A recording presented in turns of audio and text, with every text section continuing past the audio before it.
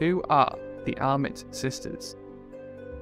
Sophia, Mary Louisa, and Annie Maria Armitt were born between 1847 and 1851.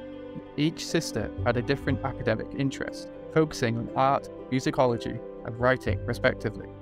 Following the death of their father in 1867, they opened a school together in Lancashire.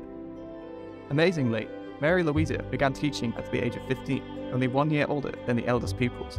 By 1886, they all had moved to the Lake District. And in 1909, the sisters' collection combined with the Ambleside Book Society and Ruskin Library. Mary Louisa hoped eventually a museum might be made that should illustrate the life of Ambleside.